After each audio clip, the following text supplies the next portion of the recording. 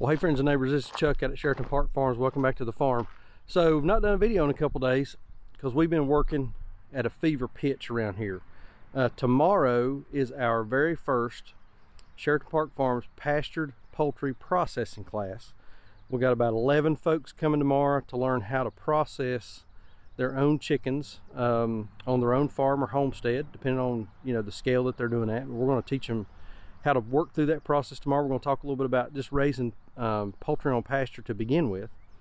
Also got a farm to table meal planned. So come along, let's talk a little bit about the birds. Let's talk about our chicken processing facility. That's where we've been spending a lot of time over the past week, is doing a bunch of upgrades. We got that thing really nice, dialed in. I think it's going to be a good experience for the folks that are coming out to join us. And we're going to talk about the best part of the day, the meal. Saunder's working on a farm to table meal. Most of the ingredients were sourced either from right here on the farm or from farms that are really close to us here in southern Guilford County. So hang out with us for a little bit. Let's show you what we got going on, and let's talk about processing some pastured poultry on your own farm. So here are, I guess, the stars of tomorrow's event. These are a batch of Freedom Ranger color yield. These are the birds that we kind of transitioned to over the past year or so for a couple different reasons. We had some bad luck with some Cornish cross, and we had tried these birds and we've just been really happy with them. They forage really well, they grow nice, they're a little bit slower than the Cornish. The meat flavor and texture is phenomenal, and these birds are easy keepers. We have, knock on wood, very little loss with these birds. They do really well on pasture and in the brooder. This is a group of straight run, meaning that we didn't request either roosters or hens. We got whatever they sent us. Typically you'll get about a 50-50 ratio roosters to hens. 54 originally in the batch. I think we're at 49 right now, one of which Saunder and I did have for supper one night, and it was really good. So these are the stars for tomorrow. We're going to take them off feed tonight. I'm going to go ahead and pull the feeders out while I'm out here so that we've got some clean crops tomorrow whenever it's time to actually do the processing. So yeah, getting ready to put these birds in the freezer. All right, what are we eating tomorrow? Poke. And what else? Green beans, no, not mashed potatoes, macaroni and cheese, a salad, stuff out of the garden, and rolls and strawberry shortcake. All right. Where'd all that stuff come from? Right around here. Right around here. You cooking? I am. Y'all see the joke? Yeah, let's see it.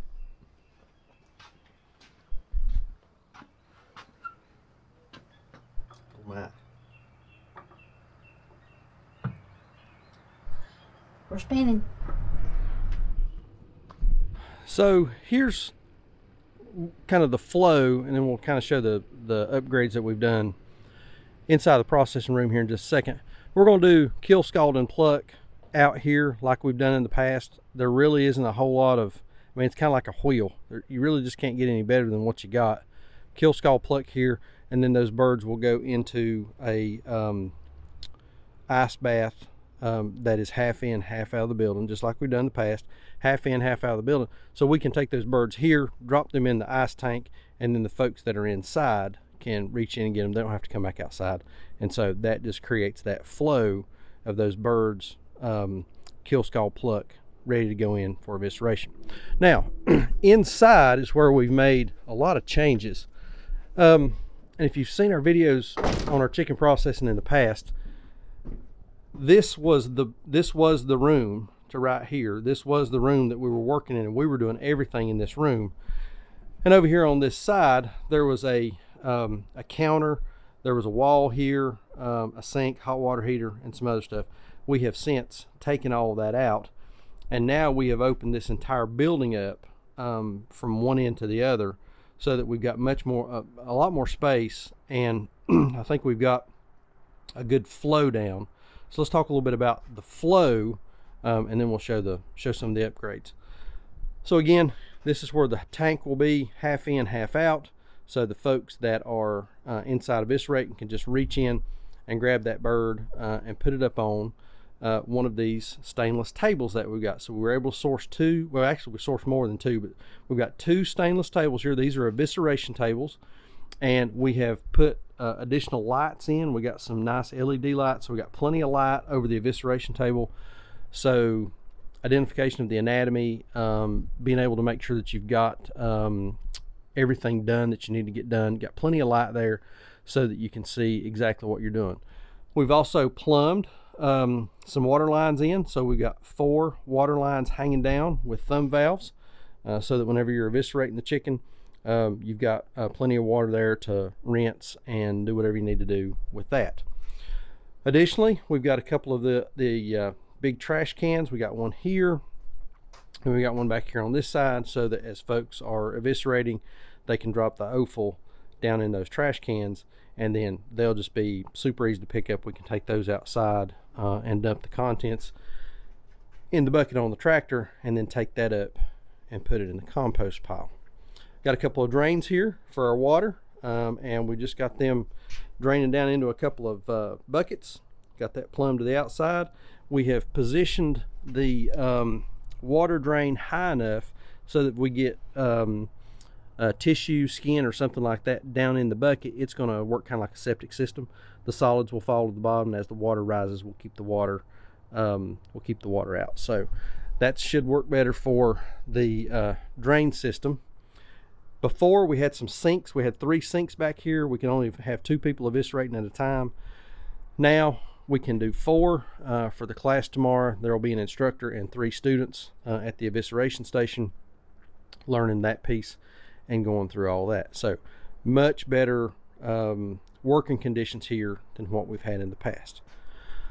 Once those birds are eviscerated, they're going to go into a second ice water bath right here behind the evisceration station, where they're going to be ready for cut-ups. So we've got a nice table here with the cutting boards. We're working on cleaning those up a little bit.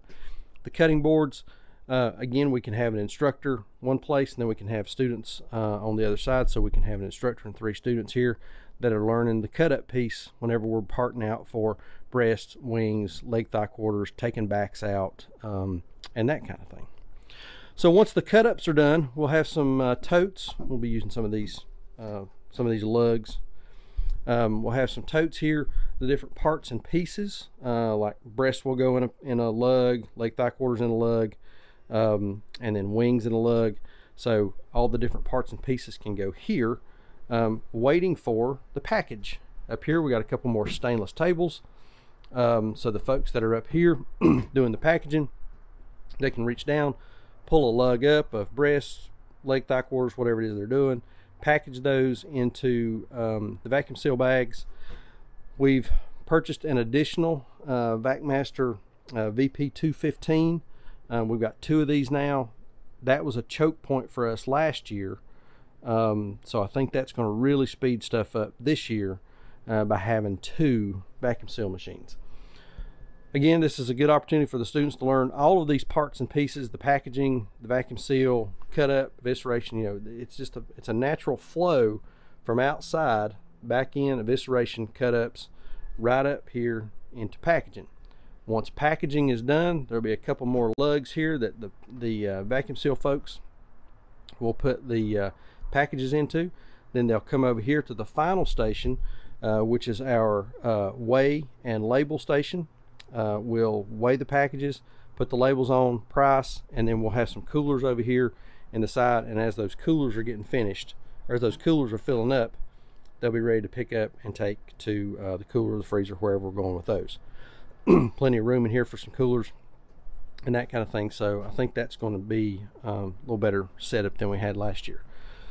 So again, we've increased our space by about 1/3 of what we had last year. I think it's going to be a great environment for folks that are coming to learn how to process their own chickens, and then also think it's going to be a good setup for us on those production days whenever we're trying to run through 120, 150, 200 birds. It's going to give us a much better flow in terms of our work to get stuff done. So lots of new upgrades. We're excited about this. good stuff. So I want to talk just a little bit about the class and kind of how this thing's going to work. So whenever the students get here, first thing tomorrow morning, we're going to have just a small continental breakfast, some coffee, juice, muffins, and that kind of thing for folks to kind of get settled in. And then we're going to go out on pasture and kind of look at some chickens that we've got out in some tractors. We'll have a chance to talk about daily moves, feed regimen, breeds, hatcheries, all that kind of stuff related to sourcing and growing those chickens out on pasture. We'll come back, we got some chickens in the brooder, so we'll take a look at a brooder. We'll talk about brooder operations and some things to think about on brooder care, brooder management, and making sure that your chicks do well in the brooder. Then we'll take a little bit of a break, and then we'll come in and we'll actually start doing the processing piece. We've got enough birds, and we're limiting the class to small groups of folks because, you know, the space is much better than it was, but it's still not a very big room, so it's going to be kind of crowded in here with folks working elbow to elbow. But we want folks to have the opportunity to do as much of any part, piece, or section of this chicken processing that they want to do, again, so that whenever folks go home, they can feel comfortable about processing their own birds on their own farm. We do have nice equipment, but we're also going to show folks how to use just a manual scalder, just a hot pot, and dip those birds by hand. We've got one of those little pluckers that goes on a drill, so we're going to show folks how to use that. But we really don't want folks getting too concerned about equipment as much as just learning the process, how to be efficient and effective in processing your birds so that it's not a big chore or a big, you know, ordeal for you. Son and I lament about it all the time. The first set of birds we done, I think there were 30 chickens. We had never done it before, and it took us, we started about 7 o'clock that morning. We were still packaging chicken about 11 o'clock that night. We were ready to swear off birds and swear off doing pasture poultry altogether, but since then we've improved and figured out how to build a better mousetrap and do this a little bit better. This is our first class. I've got 2 more scheduled for the month of June. I'm going to put a link in the description down below, so if you're interested in coming out and learning about how to do your own processing on your own farm or homestead, we'd love to have you. Again, lots of opportunity to do every part of the processing. Folks are going to get to take a chicken home, ready for your pot, your barbecue grill, your fridge, your stew pot, however you want to do that. So folks are going to get to take a chicken home. And then also, we're providing a farm-to-table meal, again, with everything from either right here on the farm or locally sourced from right here in southern Guilford County where we're at. So if you're interested in learning how to process your own birds on your own farm, link is in the description down below. Go over, sign up for those classes. We've got a few slots left in the early June class, and then the late June class, we just have put that together. So if you're interested in doing that, sign up, come on out. We'd love to see you, and we'd love to help you get ready to process birds on your own farm. So we're a little nervous about this. You know, we feel like folks are entrusting us with their time. We got some folks coming all the way from Georgia, Alpharetta, Georgia, I think it is, coming all the way from Georgia to learn how to do this here on our farm. So we're a little bit yeah, we're a little bit nervous about this. We want to make sure that folks get good value for their time and their money to come up here and spend time with us on our farm to learn how to do this for themselves. So under the gun, a little bit of pressure. Think we can deliver the goods. Think we'll be able to give folks some good information and get them ready to do this on their own farm. So, you know, spend a lot of time, a lot of effort trying to get this ready. Fingers crossed this will go well. Anyway, rambled enough. I'm gonna post a link to a couple other videos over here, other stuff we got going on. Got maybe some sad news about Big Mama. We're still trying to figure out what's going on there. But anyway, we'll do a video on that coming up here pretty soon. But anyway, if you've not subscribed, hit that subscribe button, follow along with us. We appreciate y'all watching. We'll see you on the next video. Thanks.